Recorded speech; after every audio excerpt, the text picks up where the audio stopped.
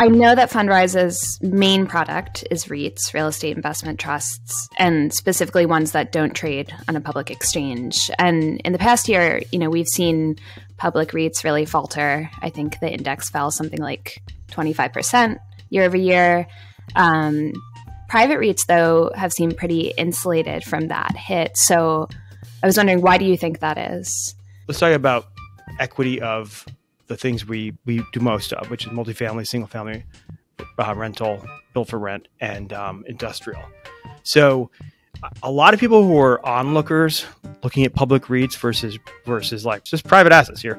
You have an apartment building in Tampa, that's really the question. Most people are looking at it and saying, well, public REITs fell 20 to 30%. Why hasn't everything else fallen 20 to 30%? And so partly what happened is that 2021, the public markets went bananas. They went up because of all the free money.